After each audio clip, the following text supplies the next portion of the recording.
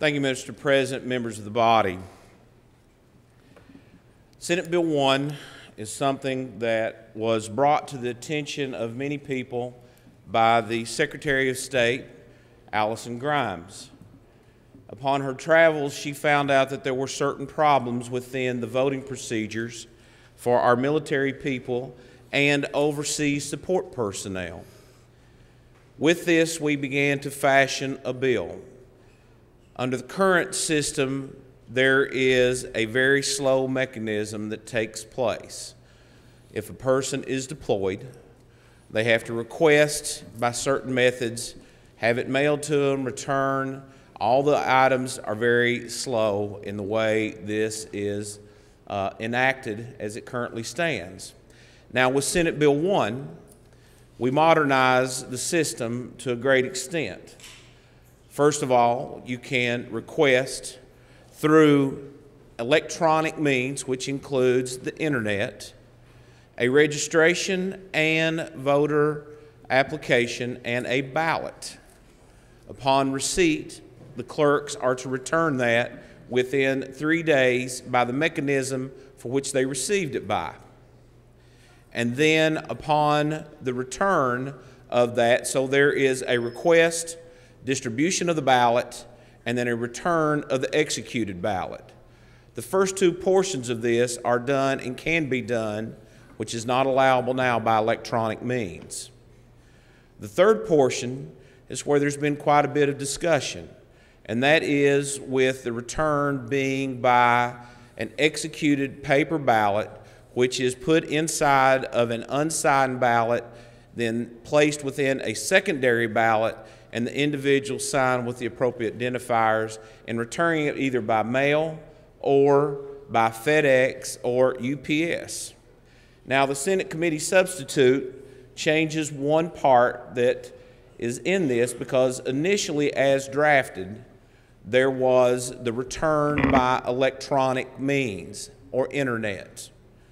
Several groups appeared, primarily the County Clerks Association, and did not feel they could maintain the integrity of the ballot nor the anonymity of the voters. Generally, I won't say that I'm in conformity with Common Cause of Kentucky and the Common Cause group, but Mr. Belisle's approached the same thing. And then actually, during this process, a member's father approached us, who happens to be one of the uniform drafters, and said that the uniform drafters had concern on the electronic return. Therefore, the committee substitute was drafted to take care of that concern, plus do a few other things.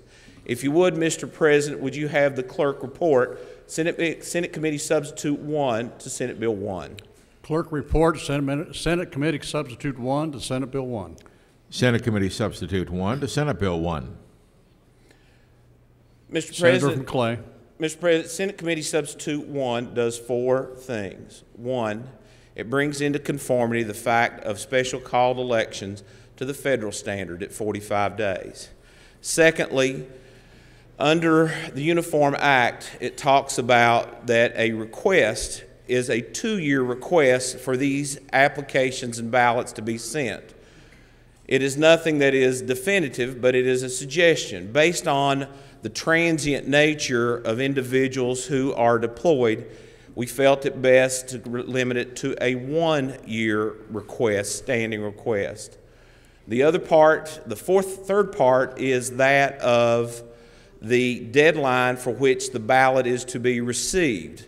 The uniform drafters do not set a specific date, but in conformity with what the clerks felt, that it needed to be in the possession of the clerk as it is required now at 6 o'clock on the close of the election.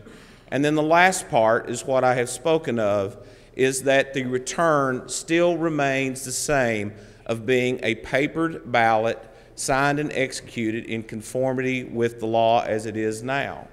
The remainder of the bill stays the same. With that, I would move adoption of Senate Committee Substitute 1 to Senate Bill 1.